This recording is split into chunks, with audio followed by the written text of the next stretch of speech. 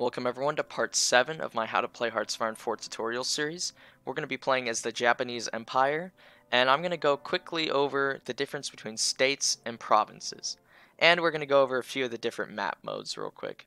So I'm going to zoom in on a territory. Now you see we've got all our divisions littered about, these rectangles, and we got our navies and our naval bases.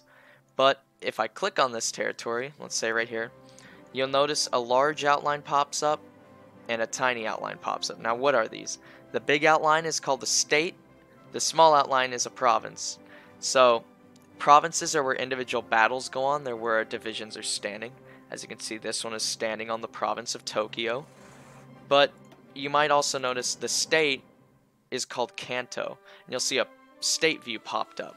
The state view of Kanto. So what is a state view? Now all it is it tells us who owns the state, in this case us.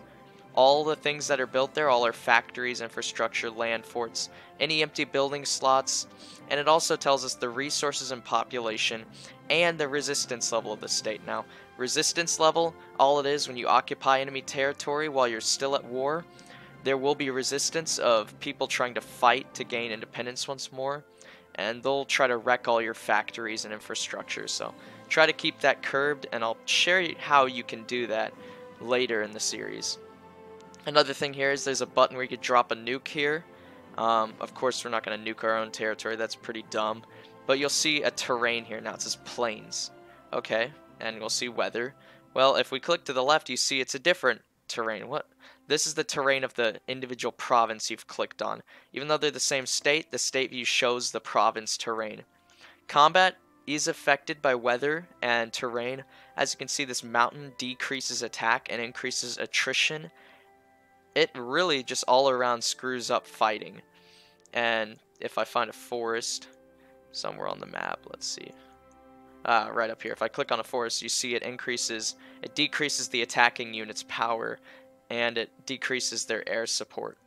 So terrain does play a huge feature in warfare. So keep an eye on the different terrain you're going through before you commit to fighting there.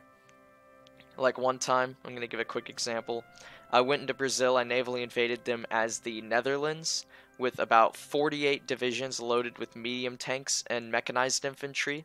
I was still new to the game, so I didn't understand that these jungle provinces are bad for armored units. All of my units got bogged down, encircled, and destroyed by infantry who are superior in jungle environments. So watch out before you do something stupid with the terrain in your divisions. So that is the state and province view. Now we're going to move on to the map modes.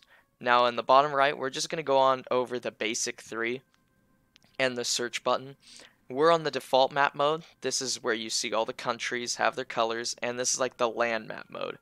When I click the sea map mode, you might notice that all of the sea states have been lit up, and all of our trade routes are shown, and you see our sea bases have been highlighted and expanded.